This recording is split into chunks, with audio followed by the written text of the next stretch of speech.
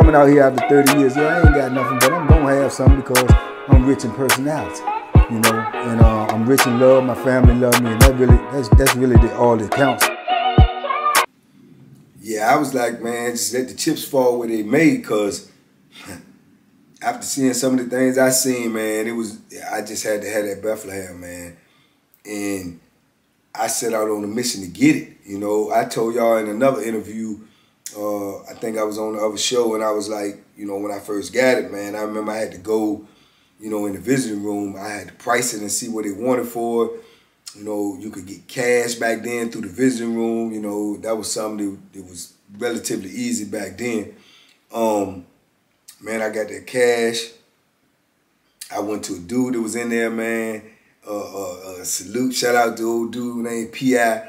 At the time, man, he was an old gangster that had been locked up back then, about 30 years. And he had a lot of pull on there, man. He had his hands in a lot of different things. And I had spoken to him a couple of times, and he was like, you know, it was kind of like Shawshank's Redemption Red, man. He was the dude you go to if you wanted anything, because he just had his hands in everything. So I was like, man, yeah, I need one of them Bethlehems, man. And he was like, you got some money? And I told him I can get some. And he told me what I needed to get, man, and come holler at him when I get it. And, you know, that's what I did. I went down there, I hollered at him, man. I gave him the money. You know, he told me I had my coat and everything on. He told me to put my arms through the bars. I put my arms through the bars. And he slid it right in the sleeve of my coat.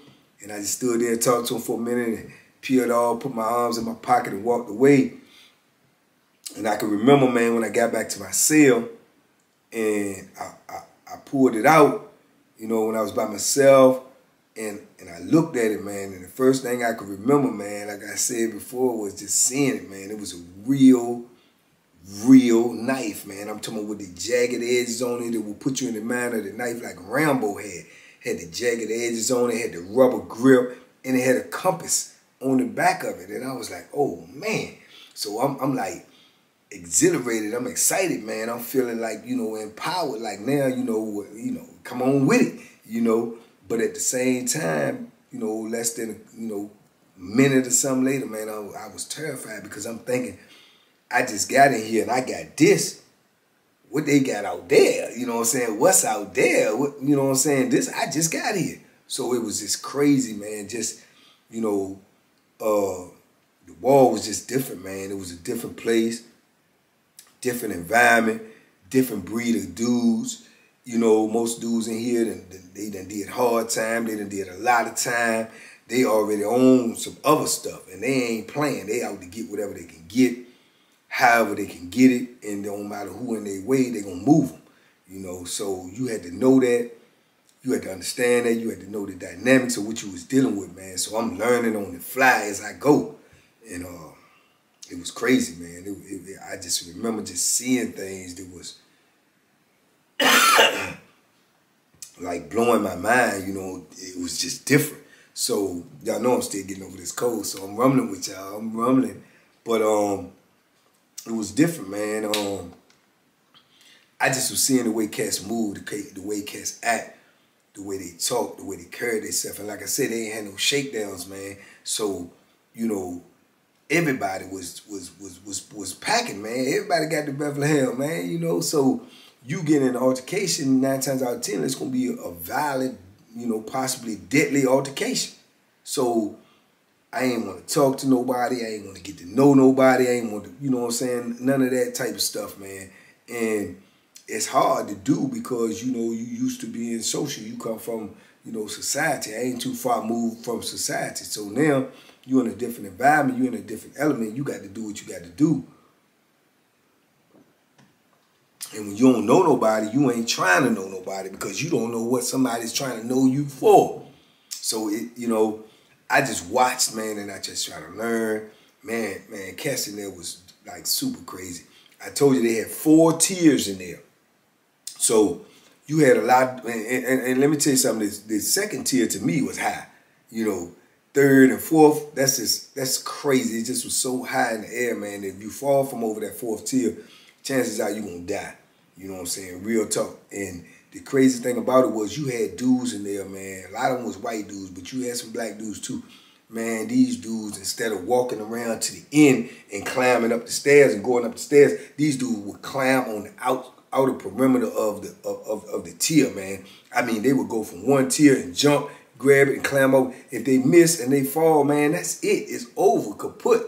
You know what I'm saying? And you seen dudes doing this all the time. Just, you know, I guess they was used to it. They had been doing it for years, and it didn't bother them. It didn't faze them. But every time I used to look at them doing it, man, I used to just be like, man, these cats is crazy.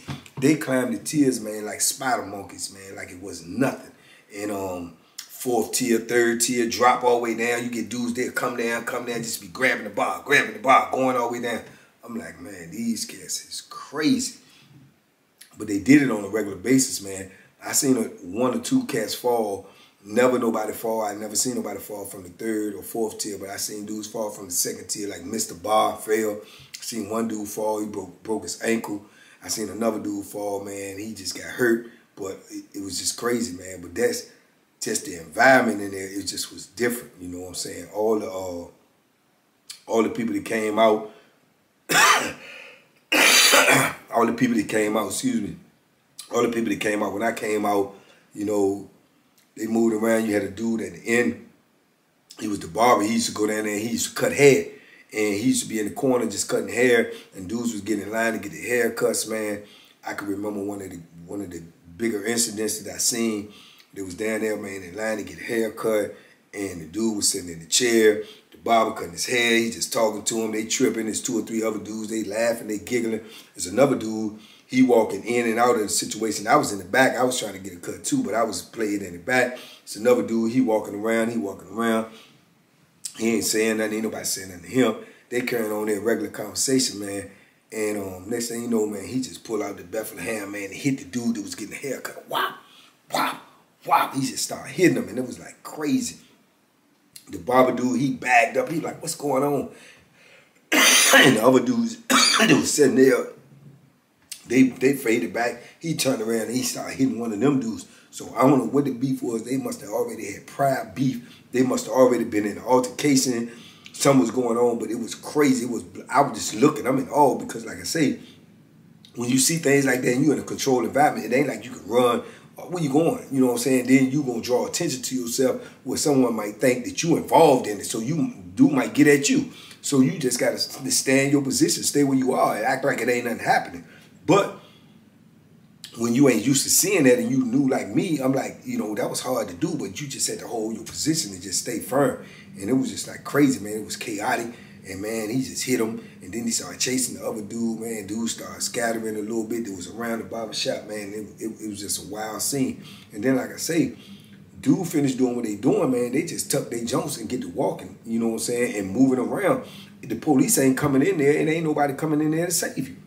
Ain't nobody coming in there to save you on your own, man. Dudes is bleeding and leaking and walking around, and dudes is acting like, what's up, man? Oh, yeah, he did it, man. You know, and they, man, give me a jump. Give me, you know, and it's chaotic, man. And, you know, I'm seeing all of this stuff, and I'm trying to process all this stuff.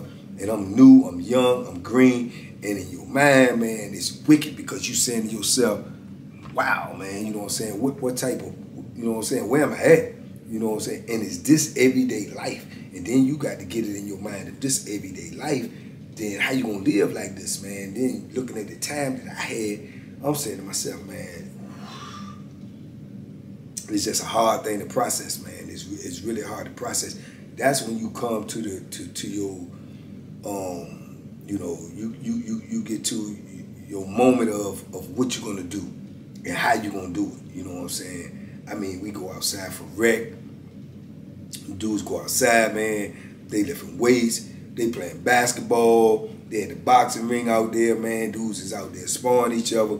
But these dudes, man, you see these dudes going to play basketball, man. They got their gym clothes on, man. They pull their sweats off. They got shorts on. And you'll see them with the ace bandage up under their shorts, wrapped around their shorts. They got their knife with an ace bandage. They got the Bethlehem tucked in their ace bandage, man, playing ball. So if something jump off on the basketball court, they gonna whip out. You know what I'm saying? You get fouled too hard, they gonna whip out. Dudes get the arguing, they gonna whip out. You know what I'm saying? Dudes is knife fighting on the basketball court.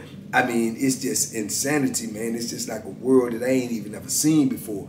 And me, I hadn't even seen that type of stuff on TV, you know what I'm saying, in the movies. And when you see stuff in the movies and the little prison movies and stuff, you know what I'm saying, that stuff is mostly fabricated and mostly, you know, misleading, because when you get in on the inside, the whole thing is different. Everything is different. You know what I'm saying? This reality, this real life, this stuff is right in your face. You seeing it. You seeing blood. You seeing knives go in and out of dudes. You seeing dudes get killed. You seeing dudes get their head bust open. You seeing dudes get jumped. You seeing dudes just, you know what I'm saying, attack the police. So it's different, man. It's just, like I say, it's a lot to process, and you got to process all that information, man, and be wondering what, you know what I'm saying, what's going on. How am I gonna do it? Only thing you locking in your mind, I know the only thing I was locking in my mind is, I got this joint on me. I just pray don't nobody mess with me. You know what I'm saying? Don't nobody mess with me, because I'm gonna use it.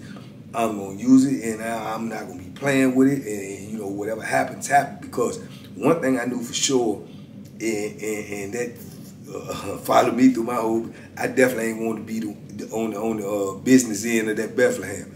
I did not want to be on the business end of that Bethlehem ever. You know what I'm saying? So if it was gonna be the Bethlehem in play, I was gonna be using it and not gonna be taking it, because I couldn't take it.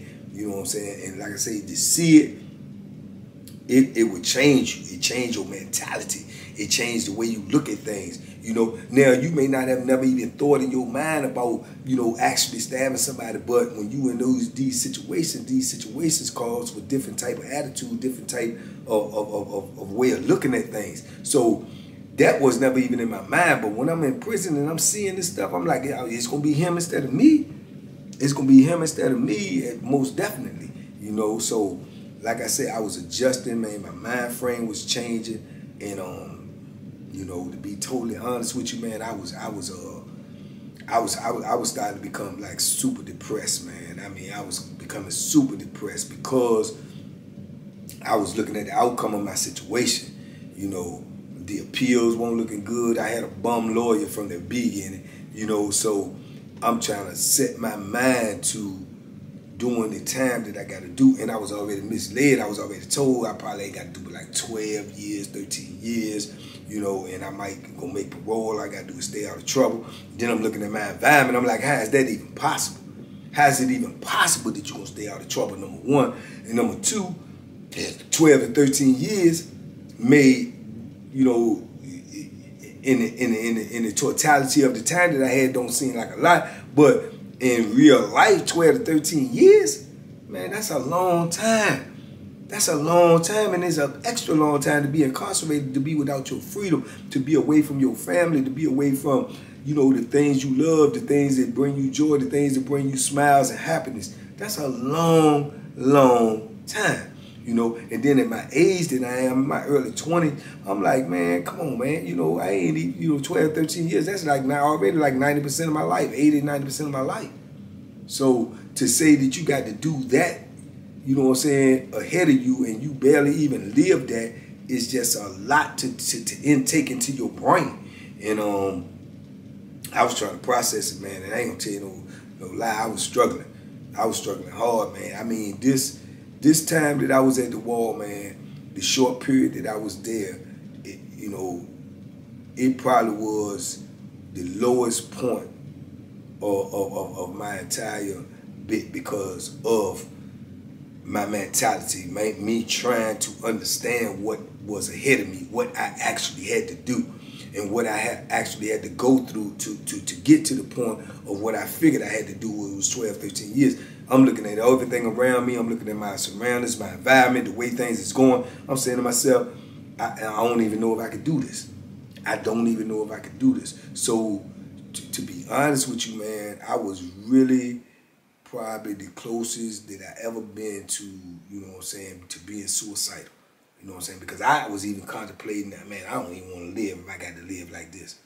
I don't even want to go through this if I got to go this long, if I got to go through all of these type of incidents, all these type of things every day. You got to go through this, then you got to wake up tomorrow, you got to face this again, then you got to wake up the next day and the next day and the next day and the next day, and it's on and it's on and it's on and it's on. So man, you know, so yeah. Yeah, I was really in a bind at this time, man. I was really going through it, you know, mentally and trying to prepare myself with what I had to do. And it was by far not easy, you know what I'm saying? Like I say, I'm thinking back on it now. Excuse me. And I get the feelings that I had then, you know, I can remember them the way they was, man, what my mind frame was. And that is a crazy thing, man, when you have to contemplate on yourself or look in the mirror and ask yourself, do you really want to continue to live if this is how you got to live? You know what I'm saying? Do you want to do this? And the second question after you even answer that is, can you do this? You know, see what I'm saying? Are you prepared to do what it takes to do this? And see, that's what I think a lot of dudes in the streets and out here now, even now, 30-something years later, after I've been removed and went through the process of what I done went through, these dudes out here still the same as what I was. They just as green as a pool table out here. They don't understand what they're going to have to do when they get in there. They don't understand what they're going to have to go through. They don't understand that this is a daily process that you're going to have to continually reinforce, you know what I'm saying, your resolve inside of you that, hey, I got to get through this. You see what I'm saying? And that takes a whole lot of resolve, man. A whole lot of, it takes a whole lot, man. You know what I'm saying? To endurance, man. To say to yourself that no matter what comes, I'm gonna thug it out. I got to, because without it, you know, it ain't no survival. Without it, it ain't no survival. You can't survive. You see what I'm saying? You got to be willing to deal with whatever comes to you, whenever it comes to you, however it comes to you, in order to survive, to get to the day that you can possibly get out, to get to the day that you can possibly get to your release date. You got to be willing to do whatever it takes. You see what I'm saying? And that takes a mindset that you may not have. That takes a mindset that you have to really lock into.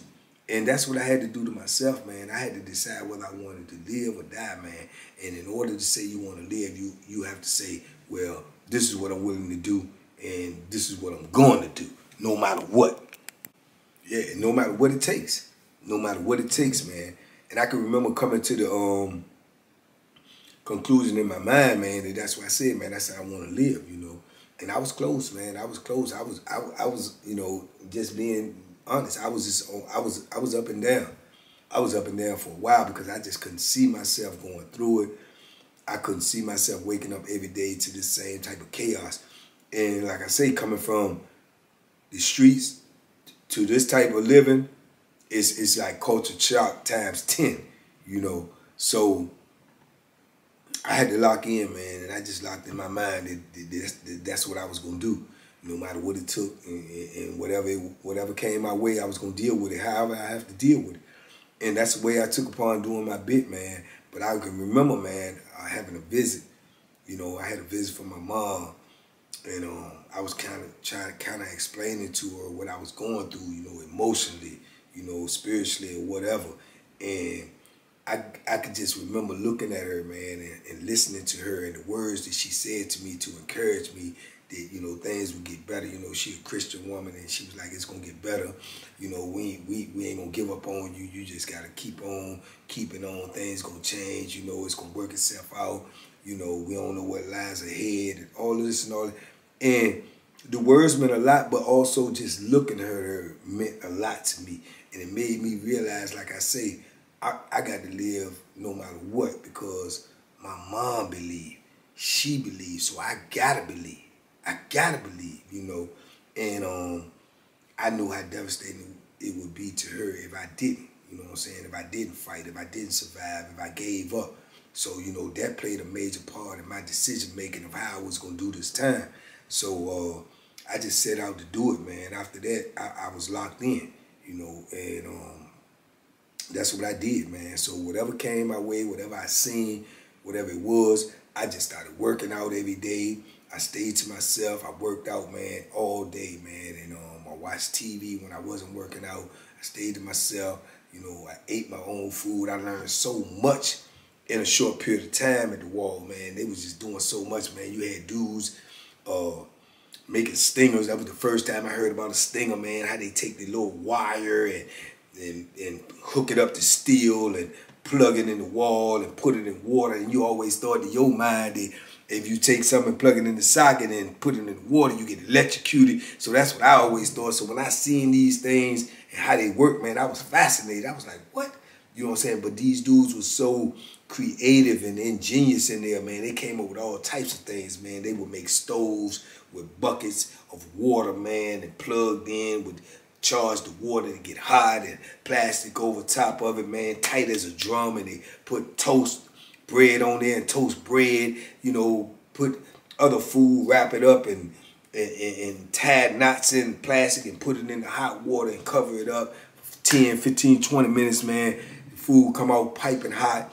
You had dudes selling sandwiches and making grilled cheeses, and I mean, and the food was piping hot and it was good, you know. So you learning all this stuff, man, how these dudes survive, how they, you know, do so much with so little, how they do without the things that we used to. They found a way, you know what I'm saying? And I was learning all these things, processing all these things, man, and seeing just the different type of living the dudes was doing in there. But it was, like I say, it was all new to me. So I'm just watching and I'm observing. And I'm doing a little bit of talking. I only talked to a couple of dudes in there. There was a dude in there that he was just as young as me. And I think he might have been like 2 years older than me. He slept like 2 cells from me.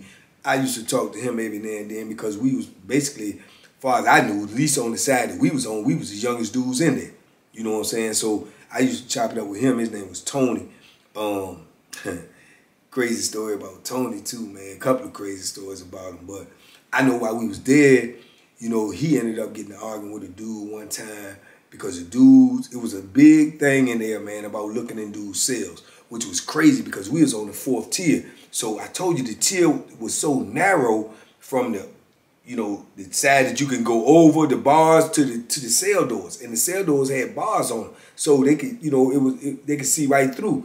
And man, dudes was making knives and putting them on the end of broom handles and sticks. And you walk by, man, and you ain't looking because you don't supposed to be looking in their cell. They stab you through the door, man. It was insane. So how are you supposed to be walking in the tier and don't look and see when it might be danger over here, but you don't supposed to look? If you do look, then you bringing upon the danger. Man, it just was crazy, man. So I can remember dude said something to Tony about looking in the cell, and Tony was like, man, I ain't looking in your cell. I'm watching where I'm going. Woo, woo, woo. Man, next thing you know, him and Tony supposed to be beefing.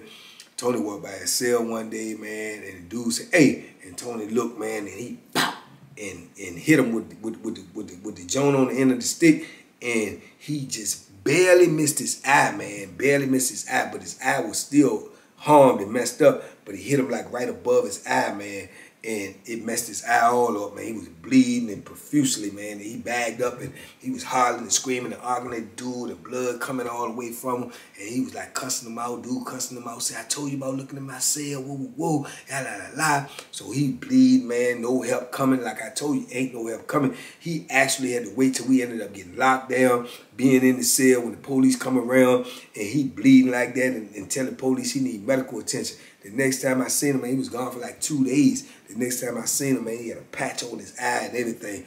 He didn't tell what happened. Woo, woo, they didn't know. But the dude was still in there. But the dude never came out of his cell while Tony was there.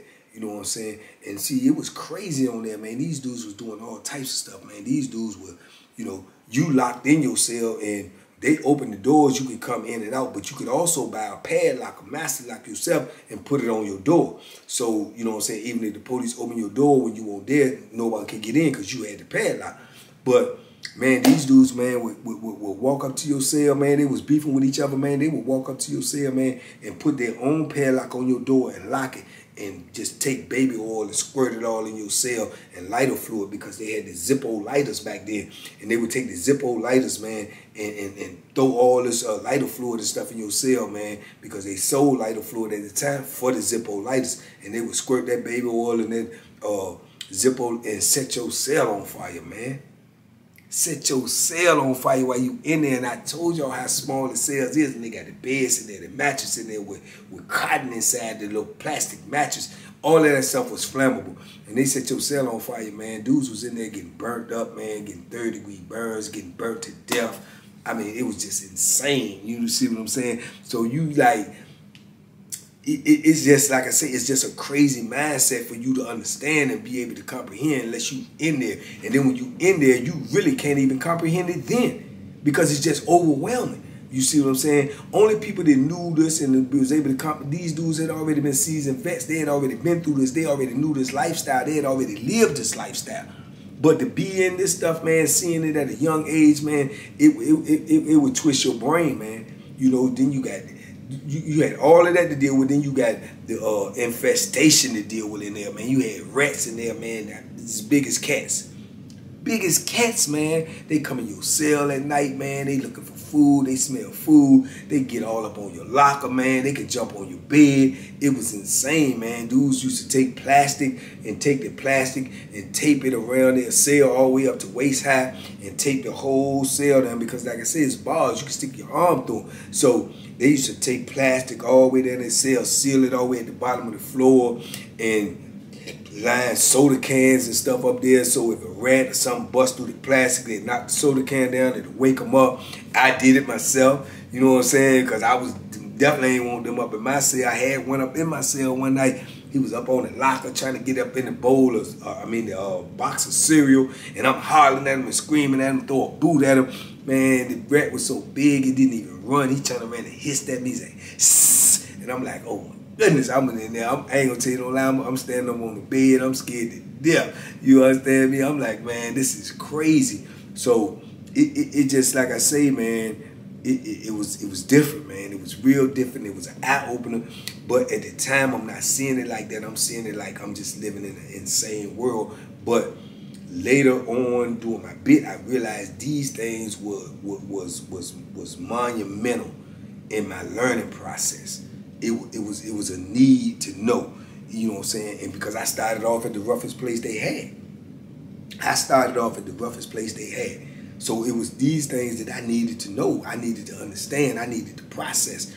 Because moving forward, if you move forward with false belief or misunderstanding of what really goes on in prison, and then you're going to be relaxed, you're going to be comfortable, and you're going to end up in a situation, and before you know it, the situation is going to be irreversible. You can't stop it, you know. So if you learn some of these things and you see some of these things, you know how to react when you see some of these things coming at you that you may not know. The con, the larceny, the BS. You know to stay away from it, know not to entertain it, know not to even listen to it. You got to cut it off at the rip. Look, bro, I ain't even trying to talk to you. I ain't trying to buy nothing. I ain't trying to learn this. None of that. This is how firm you had to be. You know, trying to make friends in there, man, it's a waste of time. It's a waste of time because everybody got an angle. Everybody is looking for something. Everybody is trying to get ahead. And man, that wall, boy, I'm trying to tell you right now, it was different. You know what I'm saying? Beware of the Bethlehem. It was everywhere. Everybody had one. Everybody willing to use it. Everybody walking with it. You see what I'm saying? So you were in ultra danger at all times. At all times. One misword, one bump, one false move, one look, and you could be in an altercation that might cost you your life. Or altercation that might cost you your life, you know. And I tell people all the time, they say, yeah, well, man, you can lose your life anywhere. Okay, well, you can lose it a whole lot faster when you're in a confined environment where everybody is irritated, frustrated, suppressed, depressed, you know. And that makes a great difference. A great difference. Then you got people in there that ain't got nothing to lose. You got people that ain't gonna never get out. And they know they're not gonna never get out. You got people in there that has no interest in getting out because they have adopted the lifestyle. You see what I'm saying? So, man, you know, like I say, it was a growing experience. It was a process for me. And I was doing the best I could do, man. I was doing the best I could do, man. I just, like I say, I saw things in there that I had never seen before. I knew they was going on because you heard about it in your mind. You heard about it, you know, or you watched it on TV. You say, this go down. You know, dudes was getting raped in there. Dudes was losing their manhood in there. They was weak. Dudes was taking advantage of them. Dudes was coming at them with all types of con, all types of larceny, and dudes that was scared to fend for themselves because of the violence that they seen. Because of, it's gonna do one or two things to you. When you see that type of stuff, it's gonna make you so petrified and so scared that you don't want it to happen to you, and you may go in your shell if you ain't got the heart to just say, well, I'm not gonna let it happen to me. And or it's gonna make you be that way, where you say to yourself, I ain't gonna let this happen to me no matter what. You know what I'm saying? You may not have never even contemplated taking a life, but when your life is on the line, then your whole mindset is going to be different. You see what I'm saying? Do you want to take a life, or do you want to have your life taken? That's what you're going to end up having to ask yourself when you're in prison. Especially you in an environment like the wall, that's what you're going to have to ask yourself. Because don't nobody care that you ain't looking for no trouble. Don't nobody care if you in there for something you did or didn't do. Don't nobody care what your religion is. Don't nobody care what your color is. Don't nobody care about who your family is. They care nothing about that stuff, man. It makes them no difference. None whatsoever. Period. You know, so you got to lock it in your mind how you going to live and how you going to do this bit, and what you gonna go for and what you not gonna go for. And for a lot of people, man, that choice is hard to make because they don't have it in them to fight. They don't have it in them to draw blood. They don't have it in them to be in battle. They don't have it in them to say to themselves, whoever comes along, I don't care who they are, how big they are, whatever they are, they're gonna have to kill me. They don't have that in them. If they feel like they can negotiate for their life, they can be kind, or people gonna have mercy on them. It ain't no mercy in prison. It ain't. I ain't never seen none. In 33 years, I ain't never seen no mercy. Never. I've seen dudes beat dudes that was handicapped. I seen dudes beat dudes with one arm. I seen dudes beat dudes that was blind. I seen dudes beat old people that was 60, 70 years old. They don't care. They don't care. And they ain't looking to justify it to nobody. They gonna do what they do, and if you got something to say about it, then you in an altercation. So that's prison. That's real prison. That's not TV. That's not what other people telling you. This is what's going on in there. This is what was going on when I first went in there. You see what I'm saying? So that was my mindset, man. I just said whatever it is, whatever it's going to be, it's going to be. Now, to be honest with you, I didn't even know if I would make it. I just really didn't, because I always had it in my mind from that first experience that I had in the wall that in my mind, I had locked it in my mind, and I know it was a bad thing to do at the time. But I had it in my mind the whole time, and I said, I'm gonna end up killing somebody, or somebody gonna kill me. Because I knew for a shadow of a doubt there were certain things that I just was not gonna tolerate. I was not gonna deal with. And man, by the grace of God, man, certain things he just steered me away from. It was my bit trouble-free, far from that.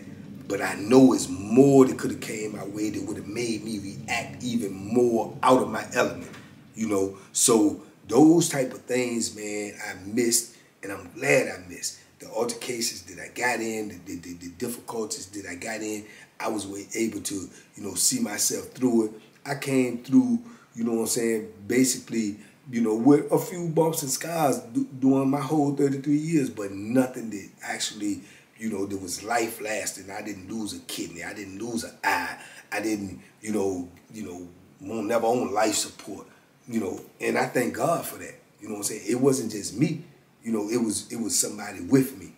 But I think when I had made it up in my mind what I was going to do and how I was going to do it, and I think that, you know, that I always came from the frame of mind that I wasn't going to be the aggressor. I wasn't going to be the one that started the situation. But whatever it was, I was going to try my best to finish it. I think by me being on that part of it, if you want to use the word righteous part of what I was trying to do, that you know, that helped me a lot. You know what I'm saying? That helped me a lot. But I'll be the first one to tell you I'm fortunate. Very fortunate, because I seen things and I've been in things that maybe I shouldn't have came up out of, but I did. You know, but that's prison. You know what I'm saying? That's prison. Every day, all day. Believe that.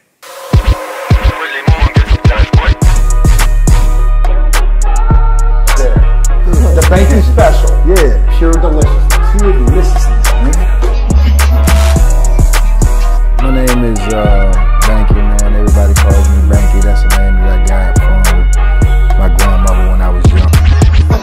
I'm coming out here after 30 years. Yeah, I ain't got nothing, but I'm gonna have something because I'm rich in personality. you know, and I'm rich in love. My family love me, and that's really all that counts.